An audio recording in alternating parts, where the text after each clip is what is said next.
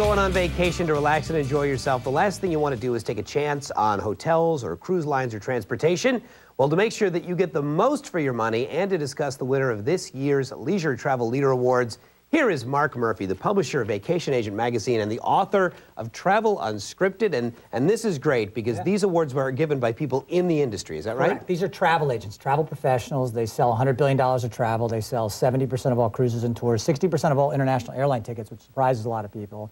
They're alive and well, and they're getting feedback not only from themselves with the interaction with the supplier, but from millions, tens of millions of consumers that they sell every year on some of these great products. So I love it. These are the real deal awards. So let's start out with, what is the best overall hotel and resort chain out there? Well, Marriott got that. And Marriott got that because they're consistent across all levels. The service is there, and business travelers have known that for a very long time. And I think on the resort side, Marriott has really grown its business, and you'll see that consistency all the way down to the resort level. So you can count on them. Wherever you go, the Marriott's going to have a very high standard. Absolutely. How about for the very high-end luxury hotels? What are we looking at? Four Seasons. They do a fantastic job. The Four Seasons is kind of synonymous with, I mean, what more can you ask? I was in Bora Bora, and I checked out their property. I was staying at a different brand, another high-end brand, but I went over to check it out, and again, it's just impeccable service. How about all-inclusive?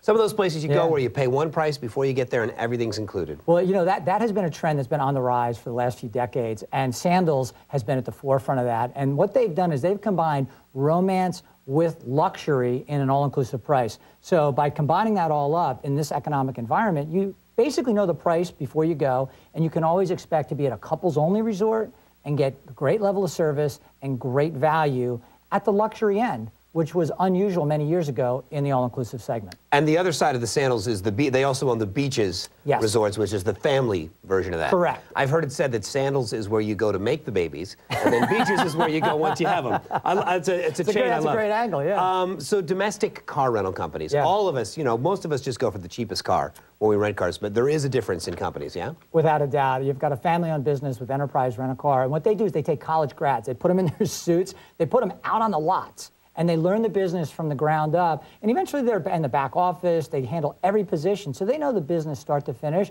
and they're really focused on taking care of you, the customer. And I think that's, again, where the difference is, because a car is a commodity. So how do you differentiate? They differentiate with the level of service. How about cruise lines? Cruise lines are under fire quite a bit, you know, these days. It's been a tough few weeks for the cruise industry. One thing I'll stress is cruises are very safe. 16 million people last year took a cruise somewhere around the world, and the innovator in that segment has been Royal Caribbean. What they've done is you can get on one of their ships and you can go ice skating, you can go surfing, you can, in some cases, ride a zip line, you know, multiple stories above the deck. So there's plenty of activities, and they right now have the two largest ships at sea, Oasis of the Seas and Allure of the Seas. I've been on both of them, and they're really just spectacular ships. And they give you the opportunity to do more than just sit around and lounge around, but you can certainly do that if you want. Right, so they came out on top, and all of these awards are given by people in the travel industry. So rather than getting a sense of just what the people who are riding on one cruise ship all year, who only have a chance to sample one, these are given by people who've been booking every ship. Right, and imagine if you book hundreds and hundreds of people, aggregated